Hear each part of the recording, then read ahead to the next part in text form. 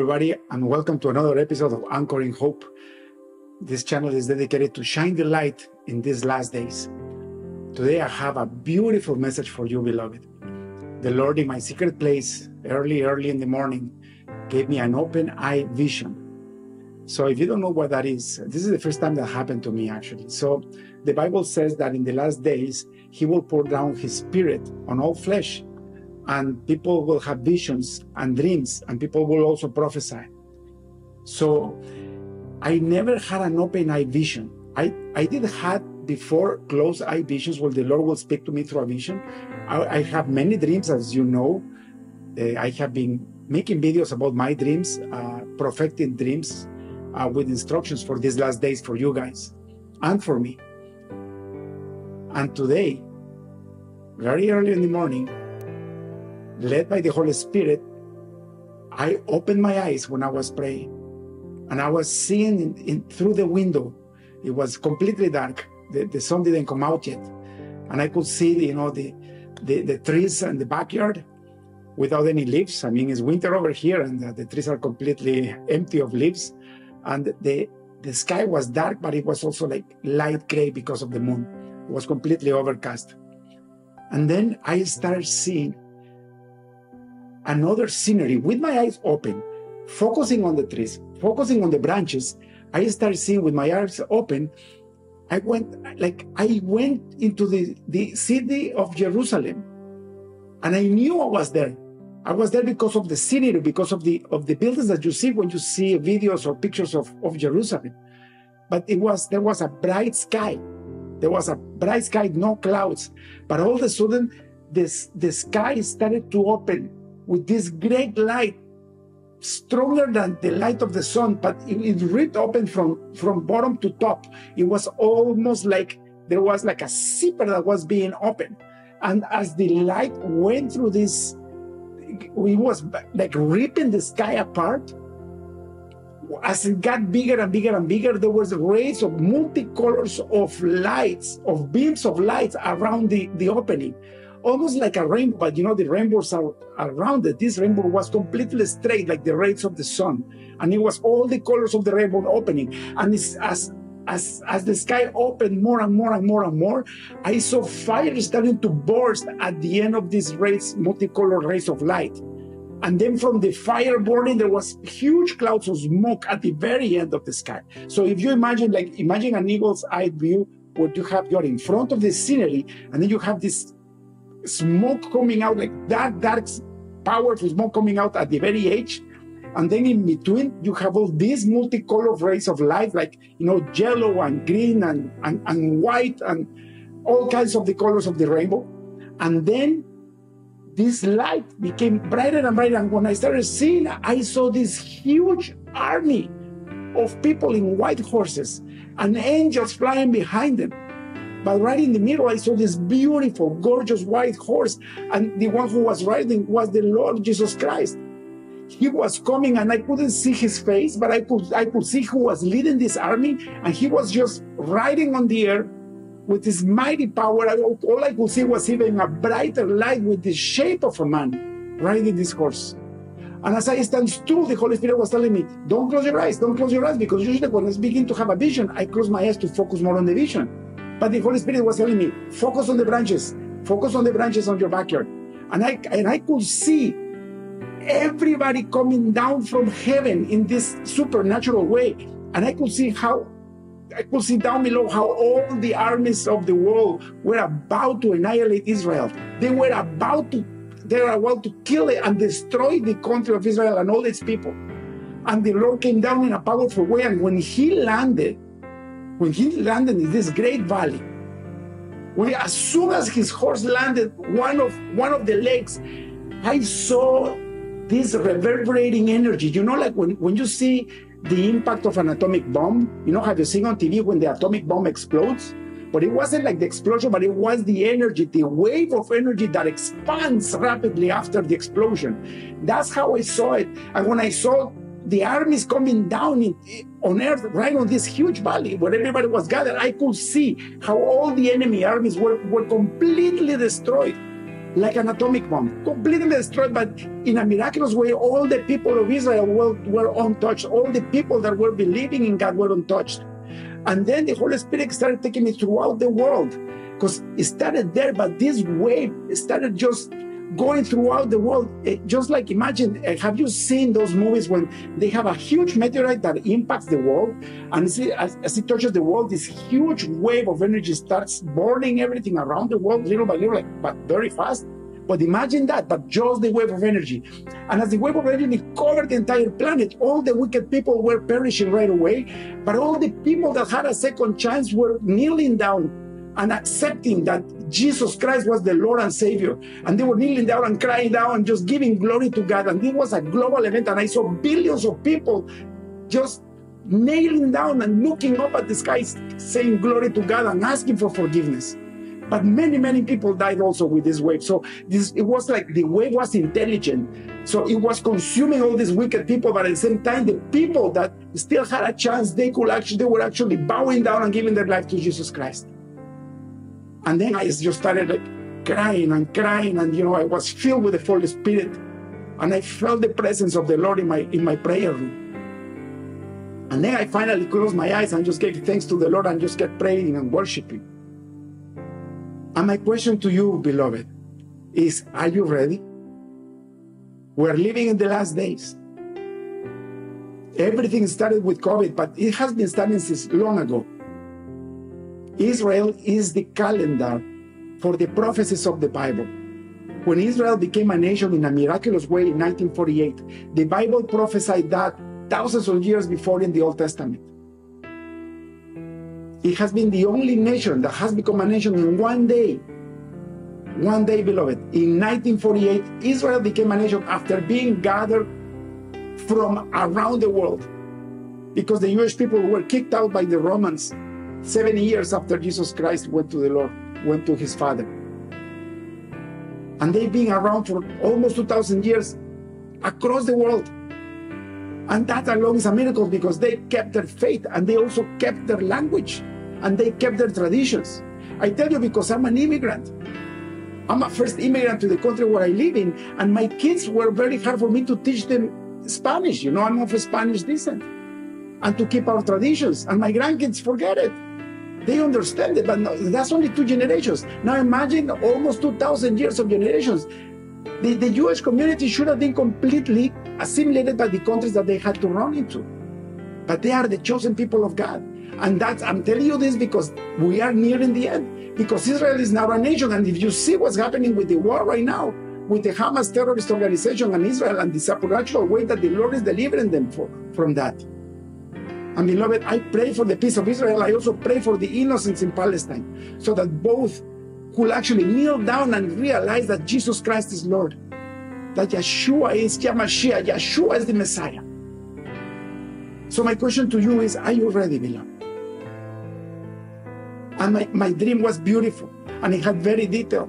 And it wasn't a dream, it was an open-eye vision. And now I'm going to read to you from the Living Bible exactly how it says that.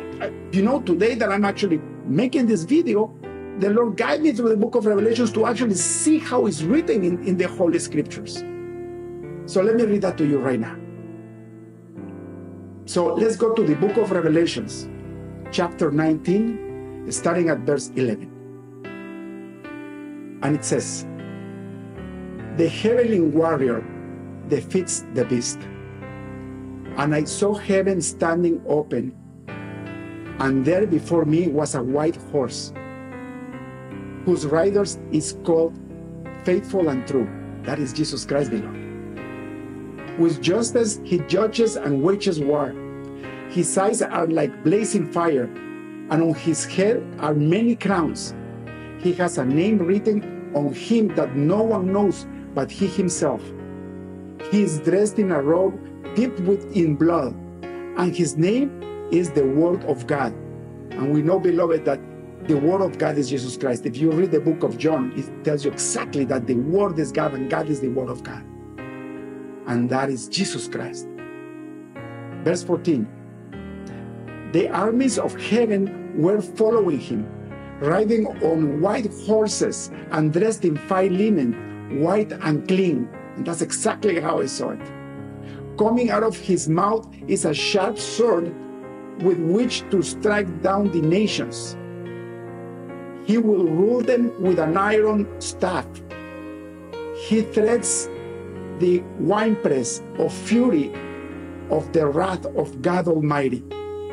On his robe and his thigh he has the name written, King of Kings and Lord of Lords. So beloved, I want you to understand this. A lot of people know what the Lord came to do for us. He came as an innocent lamb. He became human being God. And he came to proclaim peace and love and sacrifice himself in that cross so that we don't have to go to hell to pay for our own sins. He came to save the world as a lamb, as a sacrificial innocent. God made person. But when he comes back the second time, beloved, he's not going to come like that. He's going to come as the King of Kings and the Lord of Lords. He's coming to finally set the world straight, finally create the justice that we are craving for. And that day, the wicked people is done. No more repentance for them, because they have had years and years and chances to repent, and they were wicked in their ways, and they, with their own conscious mind, knowing that Jesus Christ is Lord, chose the enemy, chose Satan. And that's why they are going to be defeated in a supernatural way. In this time, beloved, in this time, when the Lord comes back again, the veil gets ripped off him. You no longer need faith, because heaven will join into earth. And you will be able to see the angels with your own eyes. You're going to believe with Jesus Christ if you accept him as Lord and Savior in this time of grace, where you can still do it by your faith, where it's still very hard to see the Lord like his angels. So let's continue. Verse 17. And I saw an angel standing in the sun, who cried in a loud voice to all the birds flying in midair. Come, gather together for the great supper of God, so that you may eat the flesh of kings, generals, and the mighty, of horses and their riders, and the flesh of all people, free and slave, great and small. Then I saw the beast and the kings of the earth and their armies gathered together to wage war against the rider of the horses and his army. And I saw an angel coming down out of heaven, having the key to the abyss, and holding in his hand a great chain. He seized the dragon and the ancient serpent, who is the devil or Satan, and bound him for 1,000 years. He threw him into the abyss and locked and sealed it over him, to keep him from deceiving the nations anymore, until the 1,000 years were ended. After that, he must be set free for a short time. So, beloved, this is the end. The wickedness will end pretty soon, beloved. In my heart, I don't even know if we have 16 years. 16 years seems in my heart like a long time for the second coming of Jesus Christ. And if that's true, the rapture of the church was going to be a lot sooner. Maybe we won't even make it to 2030, when the church of Jesus Christ will get lifted up in the earth, so that the great tribulation needs to happen, which is mercy. It's mercy for the people that still didn't believe in the Lord. Those great years of tribulation, people will still be able to accept Jesus as the Lord and Savior, but it will cost them their life. And that's why I'm making this video, beloved, because this open vision is telling me that the Lord is coming soon. It's sooner than you think, and the world will get worse and worse, and it's going to be exponential. Beloved, if you're watching this, is most likely it's already 2024. And believe me, things are not going to get easier. And we're going to get more and more deceived. The nations are gathering already to create a one world government, and they're getting together to remove all the freedoms of people, even in democratic countries. If you don't believe me, Google the World Economic Forum and realize that they even have a name called the Great Reset, an agenda for 2030. The Bible is unveiling ourselves. The prophetic in the Bible is actually becoming alive before my eyes. So you may ask, some of you that are watching, how do I actually go to heaven? How do I actually get to be saved from this wicked place? And I'm going to give you a chance right now, beloved. The Bible says that if you confess with your mouth that the Lord is Jesus Christ, and He came and died for you, and He resurrected on the third day, and He went to heaven, and He's sitting beside Yahweh, His Father, my Father, through the blood of Jesus Christ, then you will be saved, and you will become a son and daughter of God, and that the Holy Spirit will come and live in your life to guide you in these last days. And it's just an act of faith, beloved. An act of faith. You have to believe it in your heart, and then the Holy Spirit will guide you. And if you start reading your Bible after you make this prayer that we're about to make, your life will change completely. We Christians, we are not in a religion. We are in the truth. We are in the way, which is a narrow way. That's why we pray for our enemies. We only don't pray for our families and our friends. We especially pray for our enemies. Because we want them saved, because Jesus doesn't want to have anybody having to go to hell and die forever. He wants everybody to be saved. And that's why He's moving His people like me, that I never had the courage to be on a camera and talk about Him. Because we're in the last days, and the Lord says that the harvest is ready. We need to start collecting the harvest.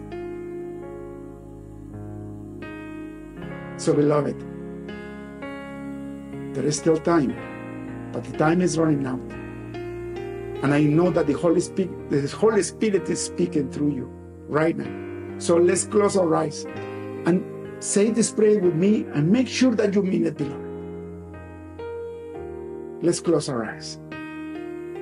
Let's put our hands in our heart. Dear Lord Jesus, thank you so much, Lord, because you are giving us visions, Lord. You're giving us dreams. Your Spirit is being poured down over all flesh in these last days, Lord. And it's a privilege for me to give the good news of the gospel of Jesus Christ. Lord, I dedicate the rest of this prayer to all the people that are listening to me that are about to do this prayer.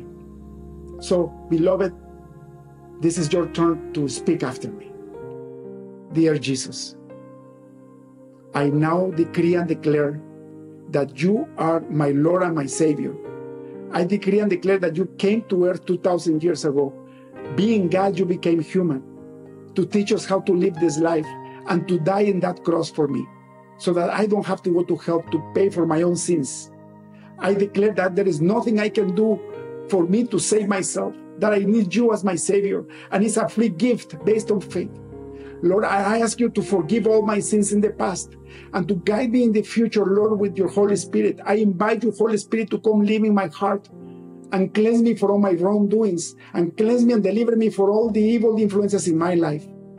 Lord Jesus, now by the power of your Holy Spirit, I know that I have been saved and that your name is beside my name, because you're writing my name in that book of life. Lord, I dedicate my life to you, and I decree and declare that my entire life is yours, because you paid for it and you made me, Lord. In your glorious name, Jesus. Amen. Beloved, if you did that prayer, type amen in the comments. If you need me to pray for you, type it in the comments. I'm watching the comments still. Please go to a Holy Spirit-filled church. It might take you 3, 4, 5 times to find a real church, beloved, wherever you live. But it's time to congregate. Just don't go to a prosperity church where all they teach is prosperity only. Yes, the Lord is the one that creates the wealth, but it's not only about wealth, it's about repentance and becoming your life of sanctification. Follow the Holy Spirit, be filled with the Holy Spirit, and get baptized. Until next time, remember that Jesus Christ loves you, and I love you too. God bless you.